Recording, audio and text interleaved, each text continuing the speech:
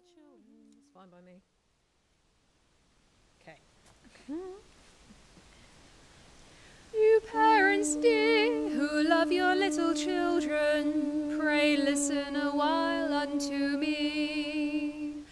I once had a daughter like an angel, but now from all trouble she is free.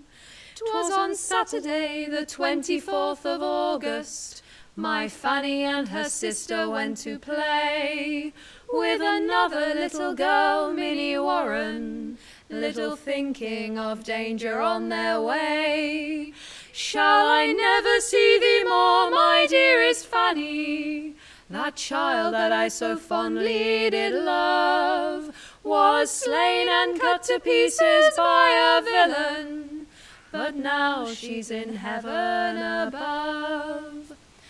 But soon they met with young Frederick Baker, who is a clerk in solitude, we hear. His parents well-to-do and much respected at Alton in the county of Hampshire. 3 halfpence the monster gave the children to go sweetmeats for to buy.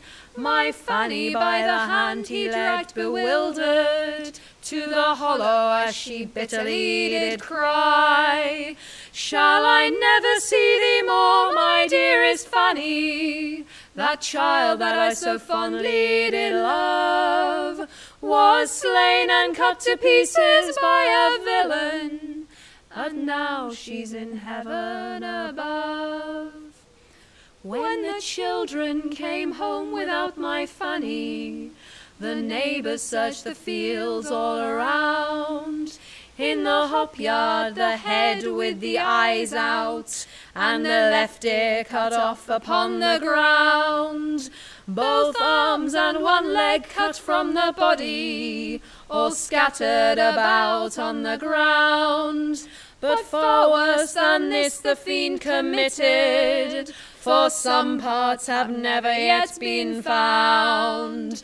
Shall I never see thee more, my dearest Fanny? That child that I so fondly did love was slain and cut to pieces by a villain, and now she's in heaven above.